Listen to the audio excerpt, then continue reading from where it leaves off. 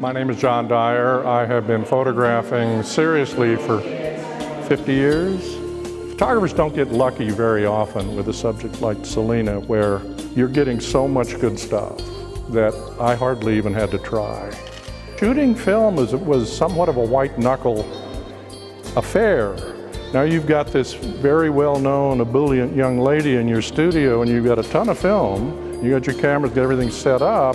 How you create the proper environment for a photo shoot like this. There's a lot of what's called pre-production. I knew I needed to have at least 3 setups, and I had in mind what my lighting scheme would be for each of them. And then I had my film and I had my cameras.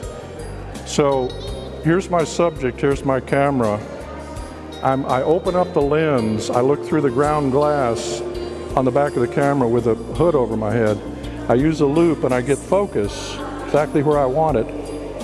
I close the lens, I take a film back, I put it in the camera, I take a dark slide out, make the exposure, and then put the dark slide back in. You have to be absolutely buttoned down and 100% in control of what you're doing.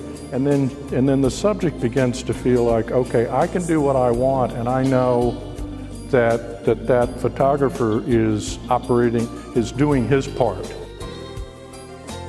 And I know that McNay is one of the crown jewels of this city, something to be very, very proud of. And the opportunity for a photographer to exhibit in a place like this is, never crossed my mind to say no.